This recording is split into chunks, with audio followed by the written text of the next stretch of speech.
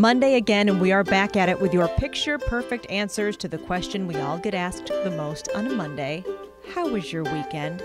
We have to start right off with our guest of honor today, Mr. Yeti, all smiles, of course, with the gang at Dodge.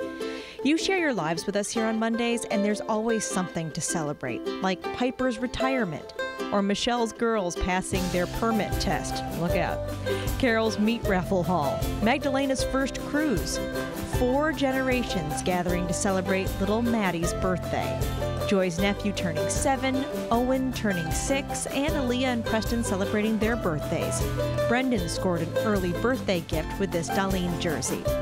Stan finished another painting. Esther, Mary, and Kathy got to catch up over pancakes. And Tess's favorite Bandits fans were there for a win in overtime. Then there are the Super Bowl snacks, and you know what? We just can't get enough of that.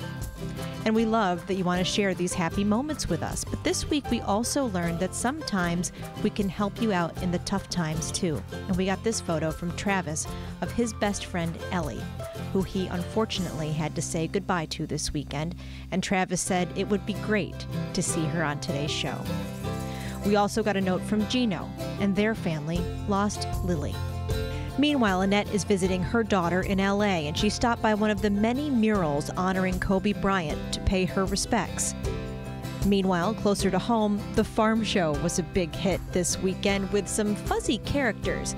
And speaking of, if you don't know by now, we're certainly friends to animals here, and that's why we like to take time to acknowledge those furry friends that curl up so easily into our hearts. So here we go with the first squad. Bing's back this week. Then there's Ghost, Lilo, Thunder, Comrade the Cat, Milo, Lady, Blue, Tommy, Peaches, Lewis on National Golden Retriever Day, by the way, Birdie, Maggie, Wesley Thomas, Jackson, Luna, this friend, look at that face, Doug, Minnie and Blue, Mabel in her team rough gear, and Oliver McDoodle.